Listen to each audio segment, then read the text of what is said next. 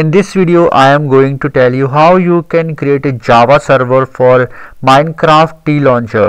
For this, you need to open one website which I will show you now. You need to open aternos.org website. After opening this website, you need to click on play button, and or you can sign in with Google as well. So let me sign in with Google. So now you can see I am now signed in, and in server option, and there is a create option. You can see there is a plus button create. You just need to tap on this create button. So create a server, you will get Java edition and Bedrock edition.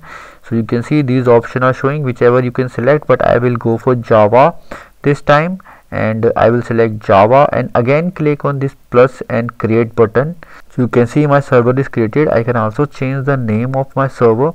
There is an edit button in front of my server name, so I will just tap on this edit button, and I can change the name from here. It is very easy. So again I need to click on edit button, and I can change the name of my server from here. So this is my new server name, and I will just tap create a new server name and click on save button. So I need to scroll down. There is an option of cracked. I need to turn this option on.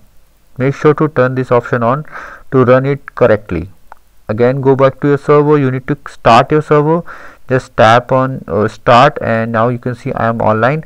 Now I need to again go to TLauncher. So now in TLauncher Minecraft, you need to click on multiplayer, and after that there is an option of add server. Just tap on this add server. You need to enter server name and server address.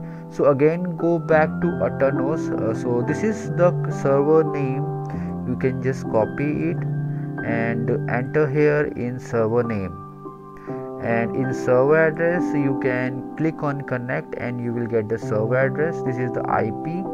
You need to copy this thing in front of IP and just copy it and paste it in server address, and paste it here and click on done. That's it.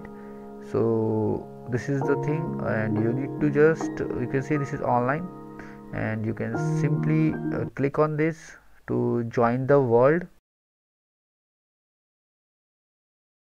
So now you can see I have joined the world, and you can see I can play the game without any problem.